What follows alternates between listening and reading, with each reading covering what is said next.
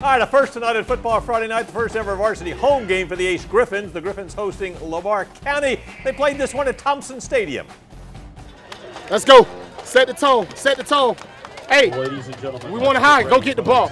Go get the ball. Head coach Jason Stevens firing up the Ace troops. They were up against a good team tonight, Lamar County, and that's Kentarius Brownlee. And Brownlee with a stiff arm right there, and then takes off down the sideline into the end zone for a touchdown. Like a Hawaiian theme for a lot of I've been seeing that for 2 weeks now. Second drive, opposite side, but Brownlee still. You can see him breaking a tackle, then breaks another tackle.